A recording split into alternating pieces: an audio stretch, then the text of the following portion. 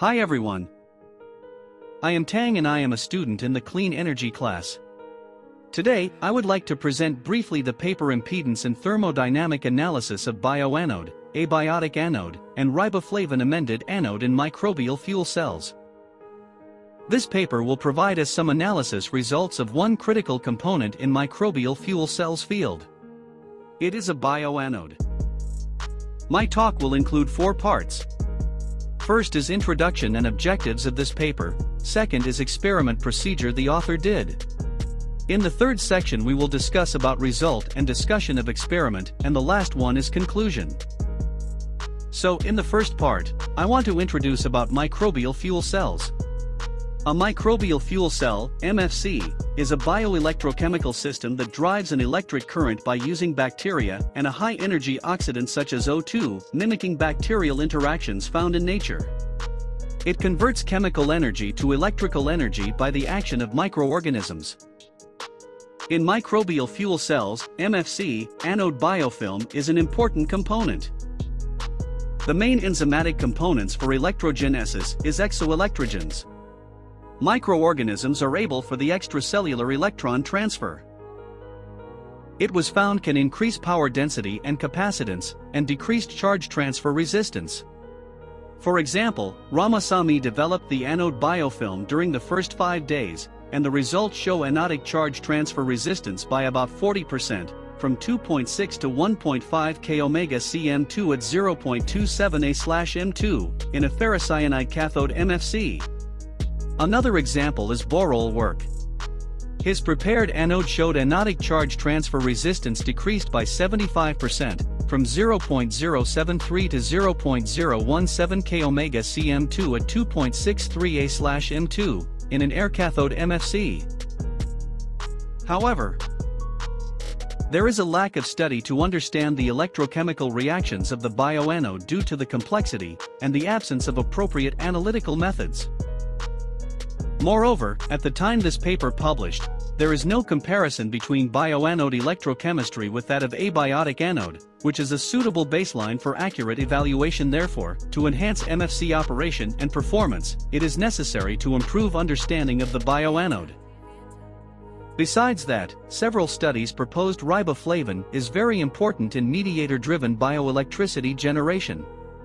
Riboflavin, also known as vitamin B2, can form flavin mononucleotide via riboflavin kinase activity, and this biomolecule is prosthetic group of various oxidoreductases including NADH dehydrogenase. Shewanella species secretes flavins to perform exoelectrogenesis in the subsurface or the MFC condition. In an MFC experiment of S1e-densus MR1 and MR4, more than 70% of electron transfer accounted for flavin mediation. To investigate anode electrochemistry, in this study anode EIS and polarization were conducted. Electrochemical impedance spectroscopy, EIS, is a technique to study anode electrochemistry without sacrifice anode electrode and yields quantitative values of anode electrochemical process. So author objectives are using EIS to compare impedance and thermodynamics of bioanode and abiotic anode, test electrochemical property of anode biofilm, and investigate effects of riboflavin on electron transfer. Beside that, thermodynamic modulating were evaluated by using anode polarization by modulating poised anode potential. Let's go to the second part. Materials and methods. Firstly, MFC construction and operation. The author prepared single-chambered MFCs, 250 ml, a carbon cloth anode size 2.5 cm x 6 cm, 30 square centimeters. An air cathode has 7 square centimeters of point-coated area, for PTFE diffusion layers on carbon cloth type as you see in figure.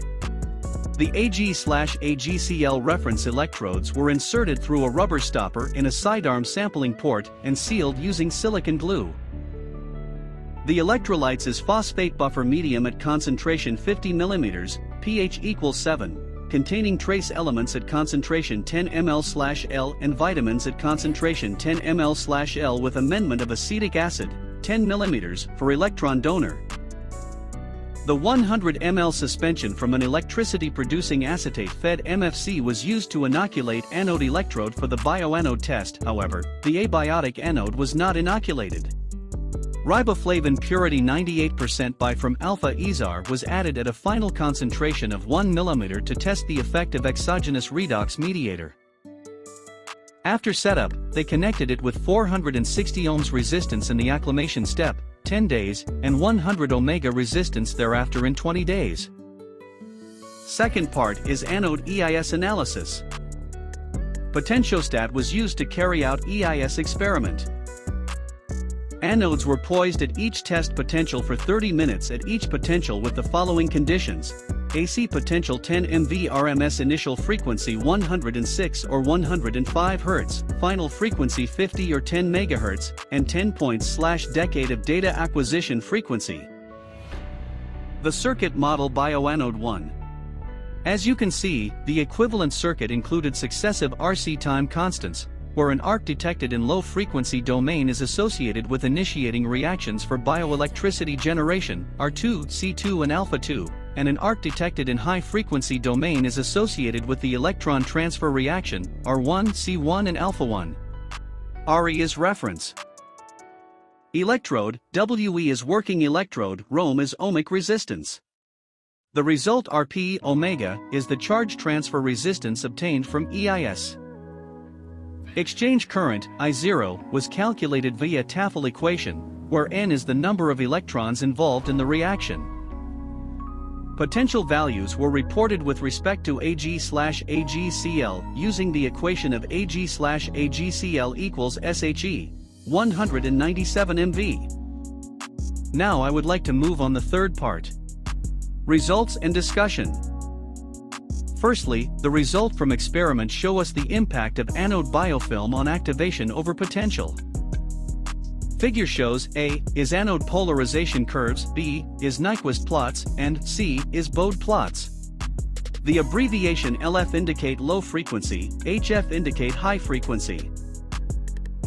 Open circuit potentials, OCPs, of anodes when current equals 0 were 533 MV for the abiotic anode and 516 MV for the bioanode, and their difference was 1049 MV.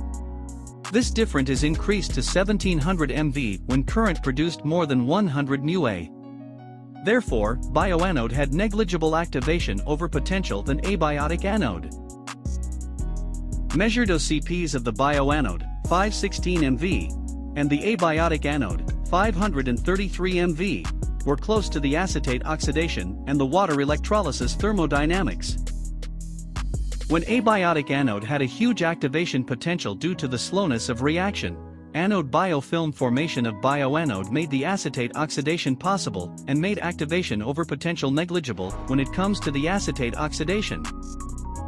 The second characteristic is considered as impact of anode biofilm on impedance.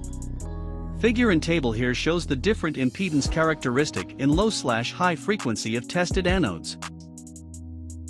In low frequency, in the bioanode, R2 ranged from 36 to 93 ohms, C2 ranged from 7.6 to 14.9 mF, and alpha-2 ranged from 0.70 to 0.87 within current range of 160 and 1424 μA.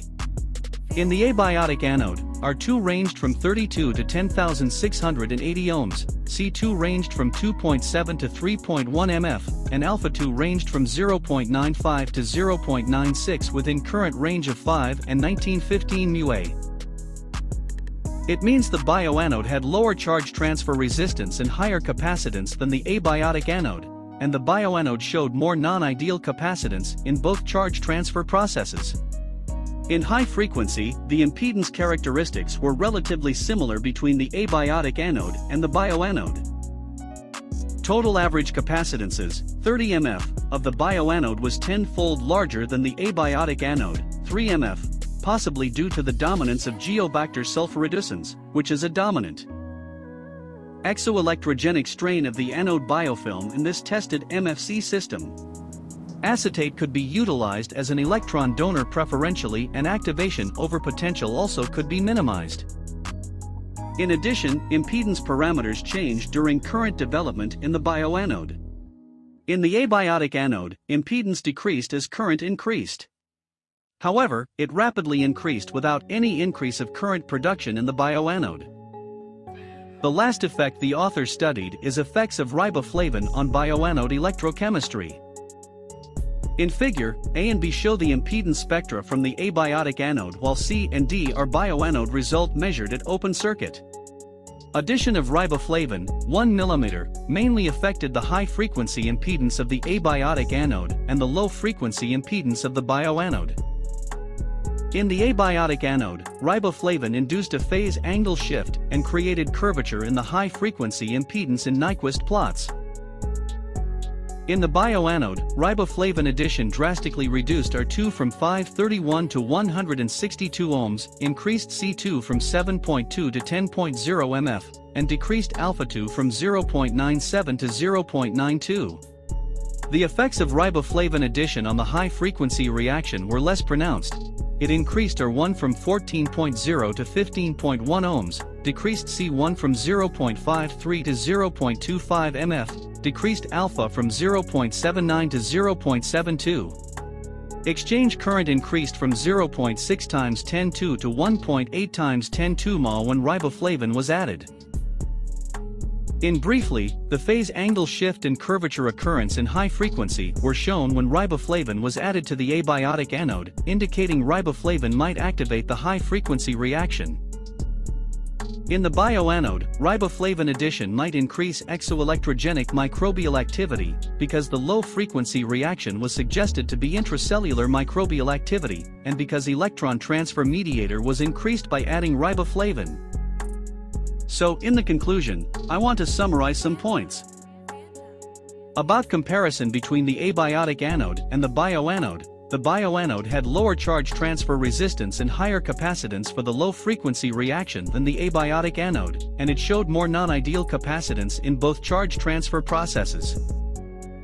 About effect of riboflavin, in the abiotic anode, riboflavin induced a phase angle shift and created curvature in the high-frequency arc in Nyquist plots, while in the bioanode, riboflavin addition increased capacitance and charge transfer.